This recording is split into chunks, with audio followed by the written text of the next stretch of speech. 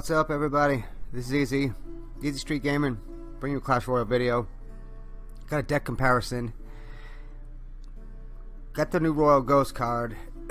Anyone who has it already, you have a huge advantage over everyone else. It's kind of like when if you were one of the ones that got the Mega Knight. You know, there was that 2 or 3 week period before everyone else started really getting it, and you had a huge, plus they weren't nerfed yet, you had a huge advantage.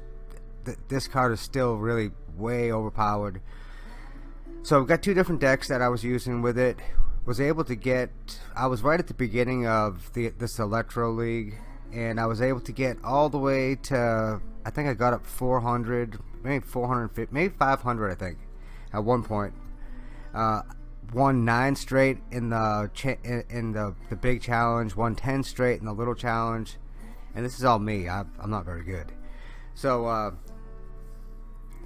gonna go over the two different decks, all the features of them, why I used the different cards that I used. I know it's kind of a long video, but try to keep everyone entertained, for anyone who actually has the patience to sit through more than 10 minutes of video. So this has not only, both these decks actually have a couple of the same cards. I use Freeze in both of them, I use the Ghost in both of them, and I use the Infernal Dragon in both of them. This first deck, it has the Goblin Hut. Goblin Hut's definitely in the meta right now.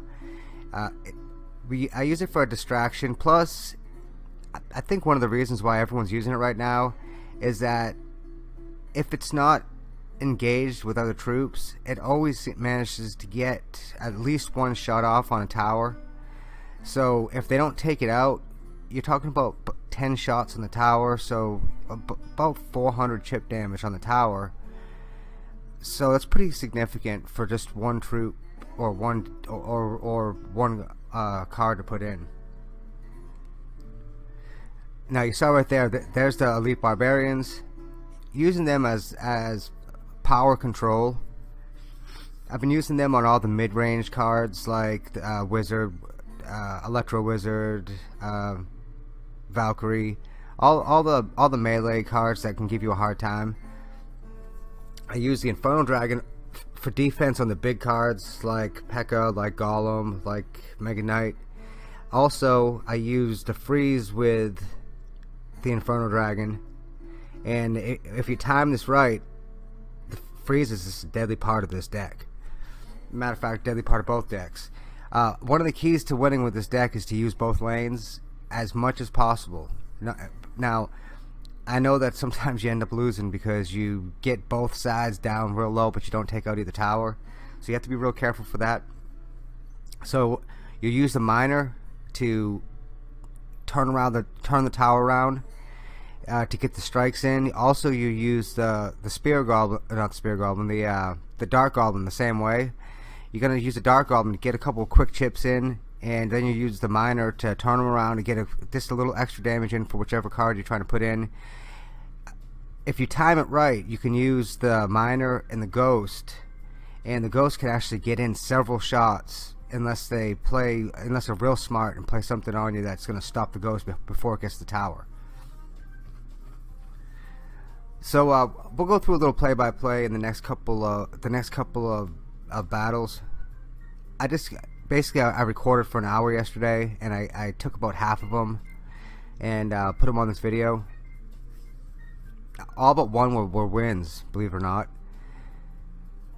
So, which is rare for me. Usually when I record anything, I lose consistently. Now, you'll see that I'm not a perfect player. I make plenty of mistakes.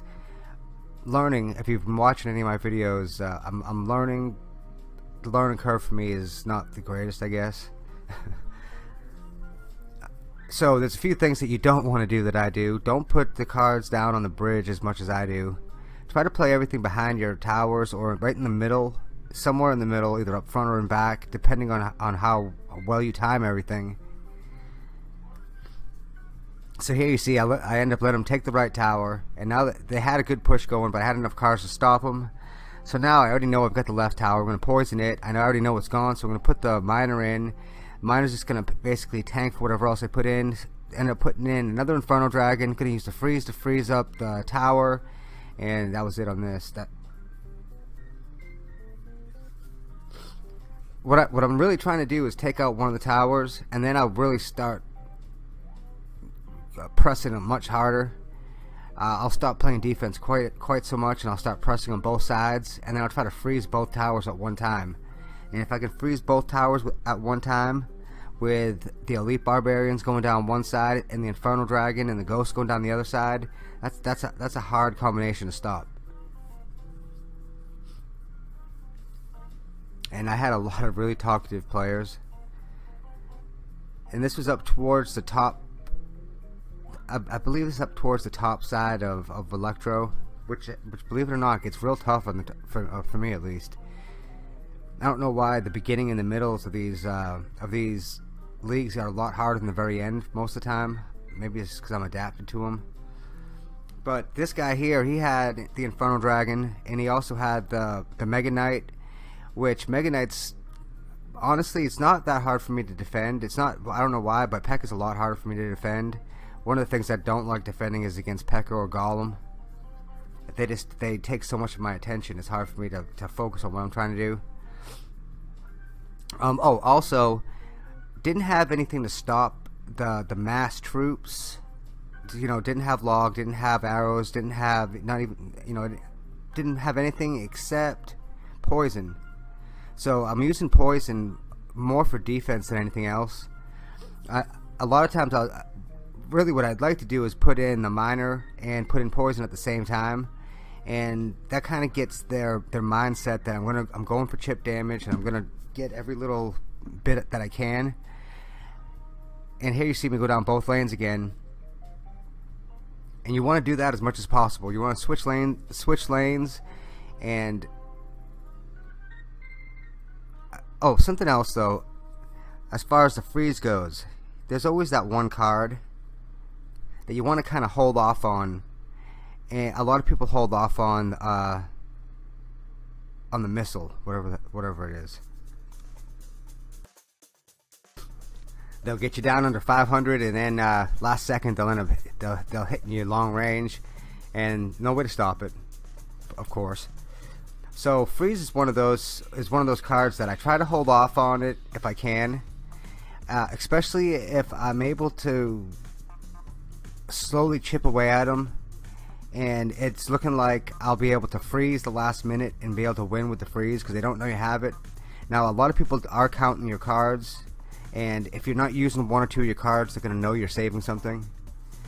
And freeze is one of those cards that I don't know, I don't have a lot of people wait and use it kind of last minute on me, so it kind of surprises people when you freeze them last second and go in for the kill with it. But it's really effective, especially with the Infernal Dragon. I found that with the Infernal Dragon, especially if they have the Electro Wizard, what they'll do is they know they have the Electro Wizard. They know they can counter the Infernal Dragon at any time with the Electro Wizard and pretty much reset him every time the Electro Wizard hits him. So they're going to use the Electro Wizard to play defense on their tower against the Infernal Dragon.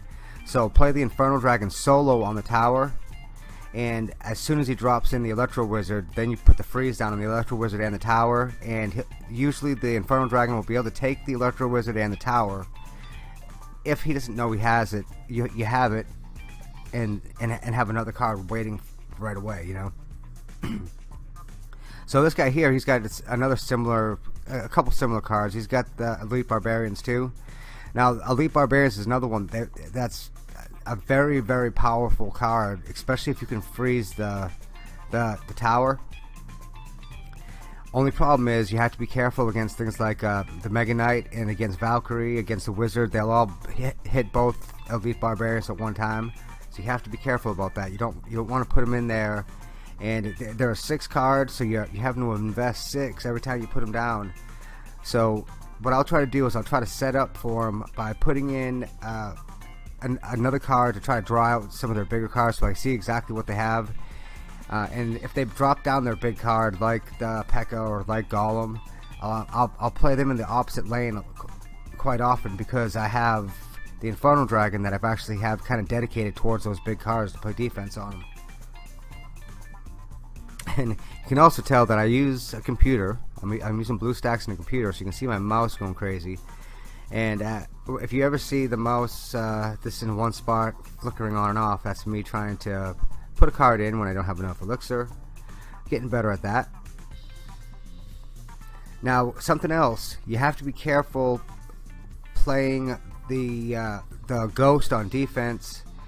So if you have the ghost and they put in minions, for example, yeah, so you have a minion horde going towards your tower. You can't play defense with the ghost. He won't be attracted to them. They won't be attracted to them. He'll walk right under them. They'll go right over the ghost to the tower. I actually lost the game because of that, because I just wasn't thinking for that 1 second. Put the ghost in. He walked right by him. They took the tower, and that was it. And here's another example. I don't really have anything that can overpower these big horde cards. And I put in the poison, which I was okay with, but that I lost the elite barbarians to scar me. So that's a big advantage for the opponent when they can put in a 3 scar me and you lose the elite barbarians, which is a 6. And here what I'm trying to do, I already had a tower advantage on him. I was trying to freeze him with enough time for the Inferno Dragon to be able to take out the troops and the tower. The tower was down to like 600. Now it takes, I think, 4 seconds or 5 seconds for it to heat up all the way. So that's a long time. Also, the timing is really important. My timing with the miner is not very good. I've played against good players that just managed to get the miner timing down really well. You want to play the miner to where the princess tower turns around and starts shooting at the miner, and if the player is kind of jumpy, they'll put a troop in behind the princess tower to take care of the miner. Miner's not going to do a lot of damage, and most people know that it's kind of a setup for whatever's coming next, so they'll wait to see what's coming next. But if you're playing against someone that reacts to the miner, then don't do it on the first go round. But now you know the next go round, and this guy has clone, and I managed to combat clone with poison really well in this match right here. Clone and minions can be deadly, especially if they have rage too. So if you use poison, don't use it on offense at all. Use it on your own towers, and use it as the minions are coming towards them. That way they can't put the clone spell and the rage on minions. They can take a tower in like 2 seconds with that. So there's some more chip damage from the Dark Goblin. And now at this point, you'll see how I'm going to start applying a lot of pressure to both sides.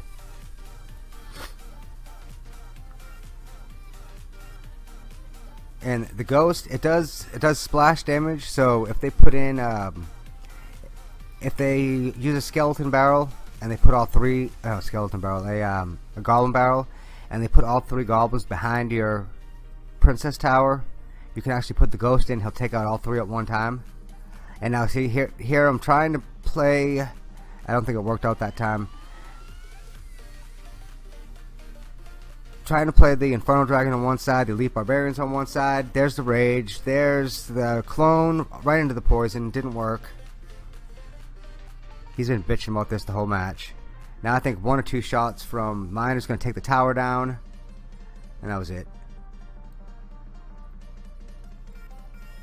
Oh, 30 seconds left. This guy did nothing but jaw me the whole match. You don't see it, but he's a level 8. I'm a level 12. He just wouldn't stop after that, so I just quit. Yeah, he was an 8, and I was a 12, and I'm a 12. So you have to be careful too. If you see these people that are have a real low level, that doesn't mean they don't know how to play. There's a reason why they're all the way up against you. If you're a 12 or 13.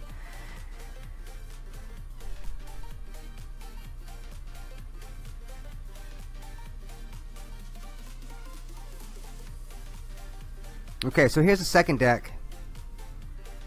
This deck right here was definitely in the meta for a little while. This is the Golem and the Night Witch. But now with it, for a while what I was using was Golem, Night Witch, the Baby Dragon, and Mega Minion. Took out Baby Dragon and put in the Infernal Dragon instead. And I made that switch, and it actually really paid off for me. and reason is like right there. I just took out half the tower. They didn't have anything to play on the Inferno Dragon right away. And one of my suggestions is, if you're using Golem, to make sure you have Log too, because again, you don't want them to put in Skarmy. Even though he'll end up killing them when he breaks them in half, they can take them out pretty quick. Now, I play this deck a lot differently than I do the first one. I don't use both lanes nearly as much as I do in the first deck. What I do is I try to overpower them in one lane, and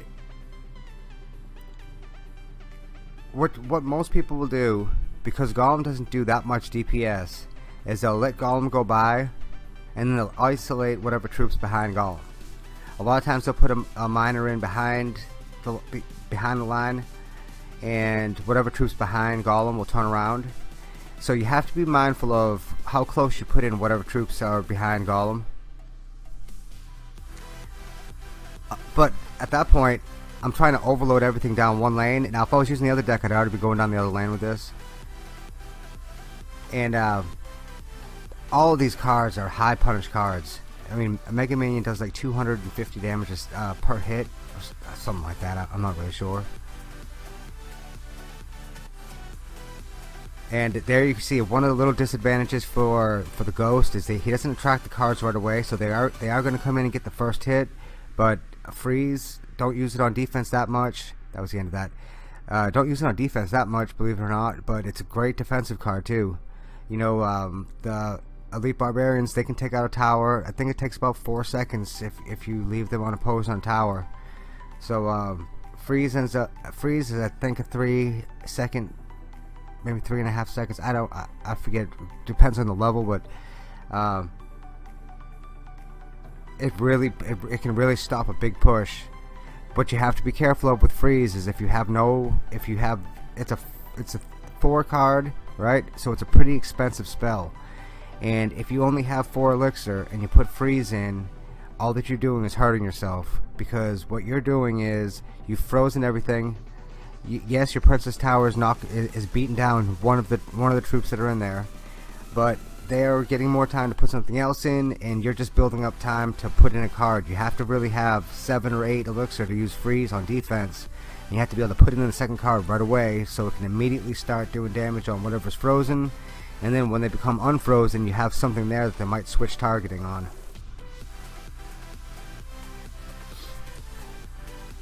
Now the Ghost, it doesn't have really high hit points. It probably has, you know, normally I try to figure this out before I do the video. I know it takes everything several shots to take it out, but it's not one of those real stout troops. But it does do high damage, and it is invisible up until a troop until it runs into a ground-based troop. And here's another great example of using Freeze. Had Sparky on Golem, so we froze Sparky. Now he's gonna end up splitting Sparky once other troops are around it. Oh, Sparky's gonna split Golem once other troops are around it. And I've noticed that I've seen a lot more Sparky lately. I think I think it was Clash with Ash that had a really good Sparky deck. Ever since that, man, he's got a lot of people that use the decks that he shows on his channel. I've seen them all over the place. So okay, so I know they have Sparky, so I'm pretty much designated Freeze right for Sparky. Now keep in mind, this deck is not a it's not a fast-paced deck, so you really have to try to be as patient as you can with it. I know I hear people say that about a lot of decks. Be patient with it, but you have to be patient with these decks, because if you're not, you'll never get to play Golem. And if you're patient with it and you just let you put your troops in and let them engage and see what they do, and once they are done running their course, then put in another troop and actually let these troops run their course. And if you do that, you're gonna have a lot more success than if you're just constantly loading troops in. It's a mistake that I made a lot in the past. Something else, I've heard a lot of good players talk about how they use Golem, and when they use the Golem Night Witch deck, they won't use Golem until the 1 minute mark. and basically wait till double elixir time. And it's kind of like their big surprise. They drop Golem in, and now their opponent knows they have Golem. They may use other cards in combination with the Night Witch to make them think that they're using that particular combination as their strength. And then all of a sudden, come the 1 minute mark, Golem comes in, and you're not used to playing with them. You don't know their exact style, so it's a pretty big intimidation factor among just being hard to stop Golem anyway.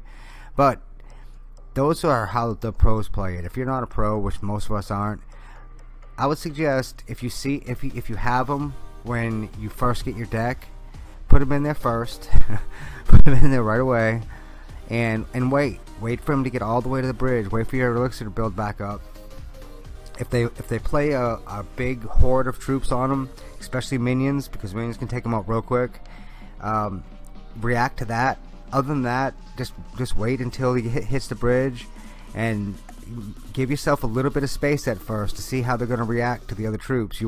The first go around with Golem, you're probably not going to take out the tower in the first try with them. So you want to see how the player's going to play against them. You know, Golem's not a rare card with a lot of players. A lot of players use them. A lot of players have a lot of success with them, and a lot of players know how to defend against it. So you're going to have to see how they're going to try to play against Golem. One of the hardest things you're going to face against the Golem deck is going to be the Inferno Tower, and that's another good way to use the freeze. Just be mindful, you don't want to just freeze the Inferno Tower. You want to freeze the Inferno Tower, the troops, and the Princess Tower all at once. So put in another troop in a manner that it's going to kind of instigate them to put another troop in. Oh, there it goes. Uses the clone spell in the left lane, got the princess in the right lane. This is a really dangerous area for me right here. Managed to get out of that without too much damage. They end up taking this left tower. End up taking the left tower with the witch, and now they have a big push coming. I have no idea how I escaped this alive. They used the rage and the witches. Now normally this is where I would go down. But meanwhile, they didn't stop the Inferno Dragon on the right side. Ended up taking them out with the Inferno Dragon on the right side. They were just overconfident. They knew they were going to take the main tower, and they had been, I don't know who added that trash talk in the video. That could not have been me in the actual battle. So we have finally gotten to the last match of the video. I know you're figuring, if you're still here, thinking finally.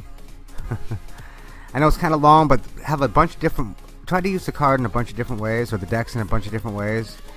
And so if you're trying to learn these decks or trying to learn these cards, hopefully you're able to see something or learn something, or maybe what not to do. I know I can at least do that for you. So this person here is using a very similar deck that I was using, and you see my expert play through the log down. Oh, I did get her. I thought I missed princess in that one. Whenever you see someone that has a princess and you have the log, that's a really good idea to kind of gun for her with it, because especially if you're getting double elixir time, they can start putting multiple princesses, and it's hard to stop her.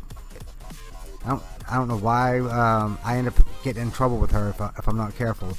So a lot of times I'll dedicate the log to her every time. And they use her as a sniper too, just like I'll use the Dark Goblin. So now here I have a lane open, trying to get Golem out there. Got Golem going down the right lane, and I believe what I want to do is I want to try to get the Inferno Dragon go down the left lane, but I'm going to end up putting it down the right lane. And he had bats, he had the Inferno Dragon as well. Bats are not the Inferno Dragon's friend. So able to take his Inferno Dragon with mine. Missed the princess. I mean, look at that. I know I got her. So he ends up putting in a Goblin Barrel. End up logging the Goblin Barrel, leaving the princess up. Here comes the ghost. I think the ghost one-shots the princess. Yeah, he does. Disappears from the Inferno Dragon, which turns the Inferno Dragon around. And there I used the log on nothing. And he's got kind of an odd army. He's got a couple of smaller cards that he's using together. Ends up getting the Infernal Dragon on my tower. Took him out. He bombs me. Gets down to 31. That pisses me off when I do that. Got the Infernal Dragon going down the right lane. Had the Ghost on the left lane. He's crying. He's happy. Hope you guys enjoyed the video. Try to make good videos for everyone. Don't just throw them together. So if you like the video, throw me a like. Sub to the channel, guys. Got a lot of Clash of Clans stuff. Trying to add a lot more Clash Royale this year. So enjoyed making it. Hope you enjoyed watching it. Till next time, it's been easy. Take care.